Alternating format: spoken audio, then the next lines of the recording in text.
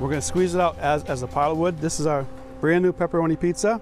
Lunch is served. That's if you're flying a U-2 spy plane at 70,000 feet above the earth. They want a pepperoni pizza, and we do the best we can do.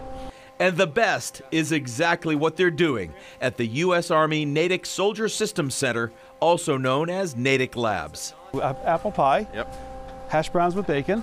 Food technologist Dan Natris and his team have come up with 19 different food products for these elite pilots.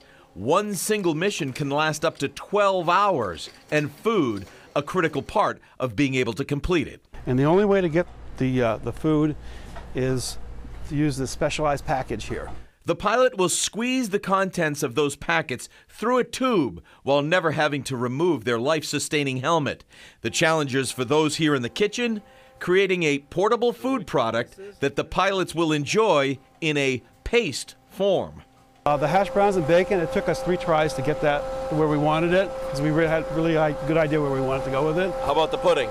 That was easy. That was another easy one. You heard that right. On today's menu, caffeinated chocolate pudding.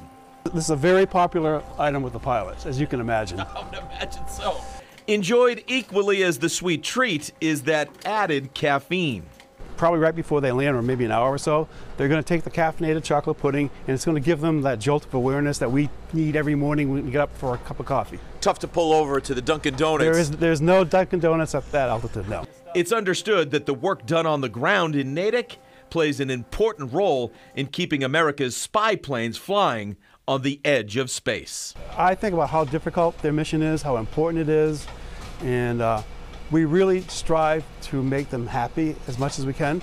Every few years, Natick Labs conducts a survey with those U-2 pilots. It's through that feedback in which improvements can be made to existing food products or even come up with some new ones. Doug Meehan, WCVB News Center 5.